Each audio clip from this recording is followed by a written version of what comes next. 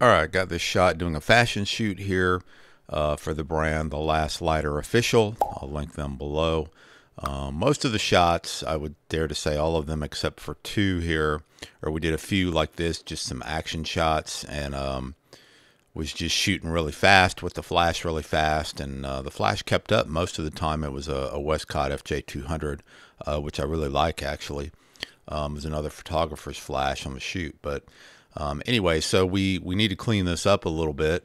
Not ideal to have all this stuff in there unless you want an environmental shot, but real quick we'll just duplicate the background layer with a Control J. I'm not going to do the Instagram crop.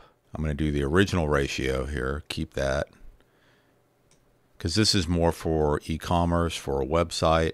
I certainly will give them some Instagram crops, but for this one right now I want to just get the crop about where I want it. I'll hit enter. Now I clicked on the crop tool, and then I clicked on the picture one time to sort of activate the crop, and then I moved it around. If you don't click on the picture one time, it kind of doesn't do anything and you get stuck. Just a gotcha there. So next thing I'll do is grab the rectangular marquee tool, come over here, and just draw a rectangular around this spot over here. Right click, choose fill, make sure content aware is selected, opacity 100%, hit OK. Wait for it, and it fills it right in for you. It's like magic. And then let's do the top. Right click, fill, 100%, hit OK, and we're done. That's all there is to it. Now, save that, bring it back into Lightroom. Now, what you should look at is on the website that for the company, if they have a white background, black background, whatever. If they have a black background, this is probably fine. If they have a bright white background, solid white, pure white, there's gonna be a little square or rectangular here, and that might be fine. I see websites all the time where you can see the outline of the photo, right? JCPenney, a lot of the major retailers. So it really just depends on what they want. If you wanted to make this bright white, you could use your masking tool and pick background. And Lightroom does a really good job of detecting the background usually, even gets the hair. You don't quite get inside the hair, but I can't fault it for that. I mean, that's a really good job. And some of the tools you can use, maybe I'll bring up those shadows a little bit. We're getting there.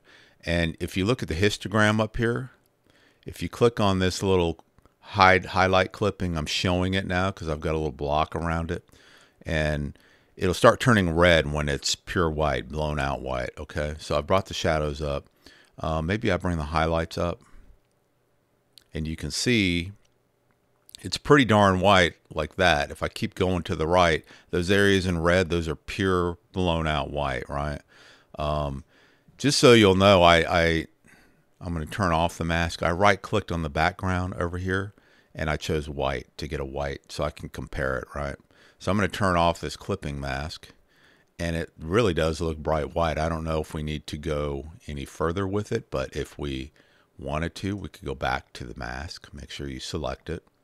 You can see we have our highlights and shadows up. We could maybe bring the whites up, and now we've got a totally blown out bright white backdrop, and you can't see a thing. Now we've lost any kind of shadows or anything like that, so we've lost all the depth to it, right?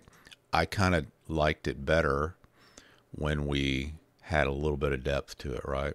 Bring those whites down, so maybe something like that. But you can see it just depends on what you're trying to do. So I can bring those highlights up, and now I don't see any edges, or if I want a little depth to the photo, which I kind of like a little depth in the original, you can leave it like that. So it's completely up to you and your situation and what your client wants. And finally, I will say that if you know that you need to have a blown out bright white backdrop, you need to light in studio for that scenario. And typically that means using a couple lights to illuminate the backdrop and one light on the subject. So that's typically a 3-light setup.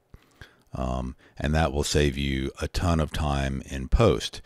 In this scenario, that wasn't necessarily a requirement. So we just use one light, and the client will be perfectly happy with this particular scenario. So that's all there is to it. If you guys enjoy this type of content, please do subscribe. I really appreciate it, and give it a like if you don't mind. Thanks a lot.